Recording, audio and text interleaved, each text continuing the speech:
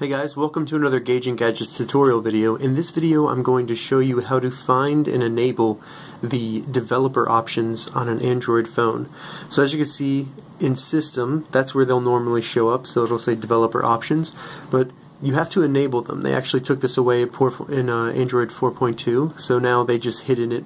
It's very easy to get to. You just go into About Phone, then scroll down until you find build number and tap it 7 times. You'll even see a countdown letting you know you're getting close, and then once you get it, you are now a developer.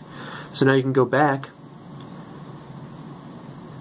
and actually see developer options right there. So now you can go in and do all the things you wanted to do just by turning them on right there. So now that I've showed you how to turn it on, say you want to go in there, change an option, and then remove the access to developer options. Maybe you're going to give the phone to a child or something. You want to remove it, so go to Apps, scroll over to All, and then you want to go all the way to the bottom until you find Settings. Come on. Right there, Settings. And then just clear the data, and then that'll remove it. So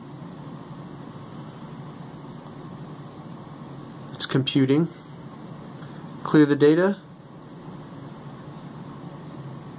Now we can go back to Settings, and it's gone. So that's how you add developer options and also remove it from a phone, from an Android phone. So let me know in the comments if you have any questions. Please consider subscribing for more helpful tutorial videos as well as product reviews. And if you want a write-up of this, something you can share other than a video, head over to GaugingGadgets.com. Thank you so much for watching.